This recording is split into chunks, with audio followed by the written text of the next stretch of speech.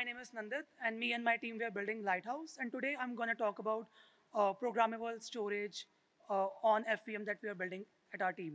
And I think this will be very relevant for many people because of two reasons. One is if you're a business and by the end of this 2-week conference you want to integrate Lighthouse in some way, could be very interesting to pass on these technical details to your team. And second is if you're a developer, ETH India is coming, so build on Lighthouse and hack on Filecoin Virtual Machine. Yeah, so our team is active contributor to the Filecoin ecosystem from last 2 years. We have made it super easy for developers to build on Filecoin and FVM. And we are solving major pain points for developers to use this technology with our own personal experience as well.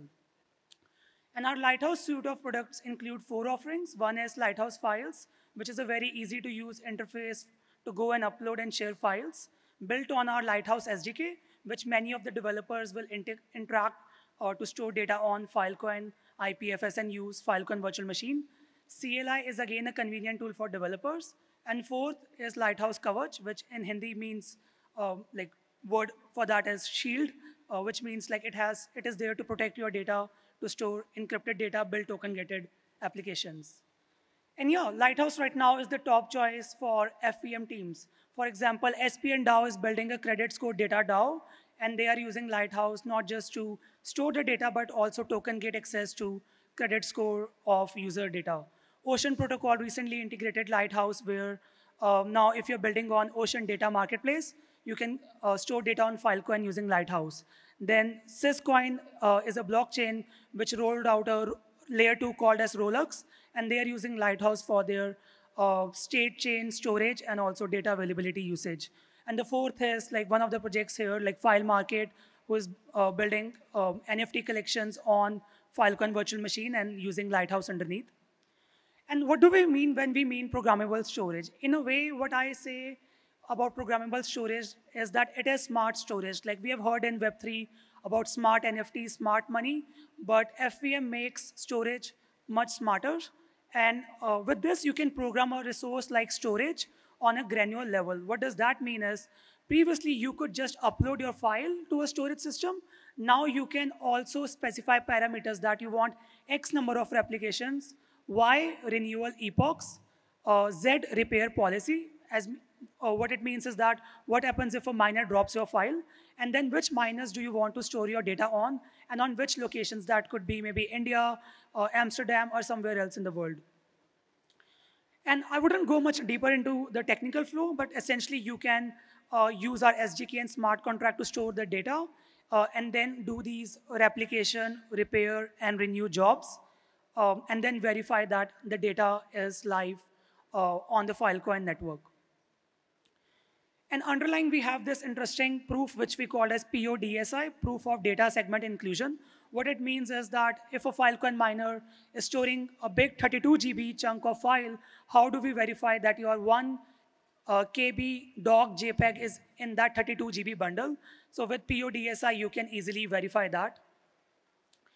An interesting thing that we launched 3 days back, which sounds very simple but wasn't there in the ecosystem from long time, is that now you can make payments in native Filecoin tokens on FVM mainnet and testnet per file upload. Let's say you need not wait for 32 GB to filled up. Lighthouse aggregates, and you can pay per file, per NFT to the Filecoin network in Filecoin tokens that the miners accept. And then this enables a lot of variety of use cases. The whole FVM space, where perpetual storage is one big proposition we are building, but then storage insurance, data DAOs is another good examples. And essentially, if you want to build on FVM on any level, you would likely be more successful if you use Lighthouse, and it will be super easy for you. And one use case that we have been building super keen from start is perpetual storage. Like rather than on a cloud system like Google Drive or iCloud where you have to pay every month, Lighthouse perpetual storage allows you to pay once and store your data long term. That could be a couple of years to forever. And this is funded by an endowment pool, which lives on chain and then pays for your storage deals over a period of time. And again, depending on various risk levels on how much do you pay upfront for this payment, the storage, like this perpetual storage could live for like couple of years to even forever, depending on the risk level of the endowment pool yield. The second use case that our team has worked on with our SDK is programmable access control, that not just you can store data, but also program who accesses this data. And then underlying, we use something called as threshold cryptography. In short, it means that your private key to the file is not with a single trusted party, but distributed across multiple nodes. And now we also released a passkey support to it. So in short, now you can use fingerprint and face ID to access data programmatically stored on FVM and Filecoin. And then a lot of users ask us, okay, this is cool, but can I use it in my day-to-day life? So we built this demo applications, and many other teams are building interfaces similar to this on Lighthouse. This one is called as Lighthouse Files. You can easily log in through even email, like shout out to Web3 Auth guys, they are here. We have integrated that for email login, and then MetaMask Phantom wallets as well. And then it looks like a very simple to use dashboard available on Mac, Windows, Linux on closed beta. And then you can even select folders on your Mac or Windows device that you need not even come to this interface, just drop pictures to these folders and you should be able to see them on the Filecoin miner. So very easy to use interface. Again, keeping it short, I'll end up with some closing thoughts. Again, I think Yuan and Balaji had a talk this morning talking about the India advantage. I would just touch 1 minute on that. I think India has done a pretty good job. Like UPI has scaled to like billions of transactions each and every year and has impacted life of even a normal wage earner in India.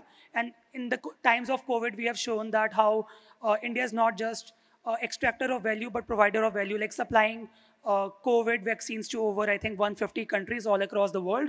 So what I want to highlight this is that India is a natural generator of public goods. Now there's a lot of talk about big tech out in the market that, okay, big tech is getting bigger, how do we beat them?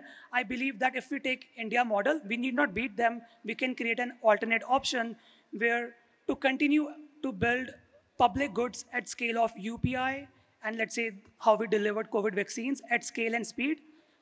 Can we put Web3 at core of our India stack to accelerate innovation and build for the world in new way? Let's say a team like Lighthouse with less than 10 developers, we need not have the whole bandwidth of AWS and GCP, but with our service and software layer, we can use a Filecoin network underneath and serve markets all around the world.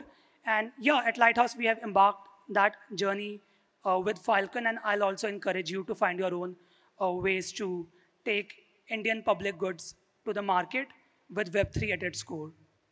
Thank you.